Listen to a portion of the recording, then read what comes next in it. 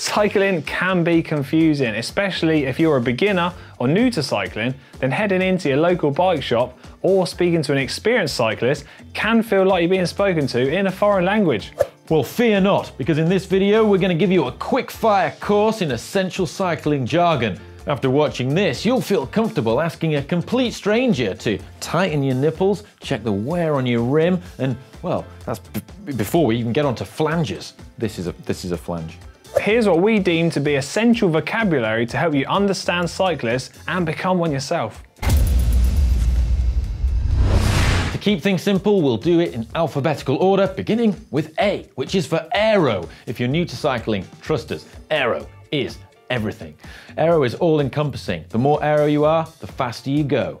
A is also for attack, which is when a rider suddenly sprints or rides harder to gain a gap from a group of other riders in order to get an advantage. Typically, riders attack towards the end of a race or at the base of a climb. B can stand for bottom bracket, and that's the part inside your frame here which houses bearings, allowing your cranks to turn. Bonk is a term used in cycling to describe completely running out of energy and can be avoided by making sure you've eaten and drunk enough.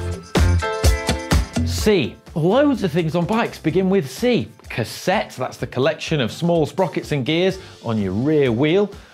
Chain set, like this, and then on the chain set you have the crank arm. Onto that, your pedals screw into your crank arms. We also have calipers. This is the part of the brake that's the caliper. It can be rim, like this, or a disc brake caliper, slightly different. Chain, self-explanatory. And then on the frame itself, this part of the frame is a chain stay. While you're pedaling as well, the rate at which you turn your legs is measured in revolutions per minute, and that's known as your cadence. Drops are the part of your handlebar which you can hold onto here. D is also for your derailleur, which allows you to change gear, and also for your down tube, which is this part of your bike. E is for Eddie Merckx, my hero and the goat. That's not even a bike part. Shut up, don't disrespect the goat. F is for flange, which is this part of your hub where the spoke's attached to. Incidentally, also one of Ollie's favourite words. F is also for flat, and that can be where your tyre goes completely down. G is for group set. This is the collective term for all the components that attach onto your bike frame or your wall if you live in GCN Megabase. H is for hubs, and that's this central part of your wheel, also where the flanges are, but the hub is the entire centre part, which also houses the bearings. H is also for headset, and that's this part here at the front of your bike, which houses bearings, allowing you to steer. I is for ID match, which is a high-tech bike fitting tool. There are others, but I was just struggling to think of things that began with I. Also for indexing, which is the art of tuning your gears so that they shift. J is for jockey wheel, which are these two small wheels here which guide your chain through the gear set. J is also for jersey, because when you're out cycling, you don't wear a t-shirt, you wear a cycling specific jersey, which incidentally has got handy pockets in the back to store your cycling goods. K is for KOM, or King of the Mountains, which is the fastest male up a given hill. L is for lube, or chain lube, and that's used to put onto your chain to keep it in optimal condition and rust free. L also stands for LBS, or your local bike shop, and these are your friends.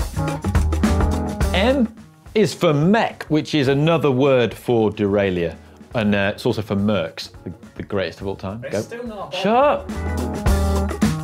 N is for nipple, and that's this part here which connects your spokes to the external part of the wheel called the rim. Olives. This is a tiny little part that creates a seal on your disc brake hoses and stops the fluid leaking out. P can be for pads or brake pads, which are housed within your brake and are the part that contacts the wheel when you're braking. And on a disc brake bike, they're located at the back in the caliper here.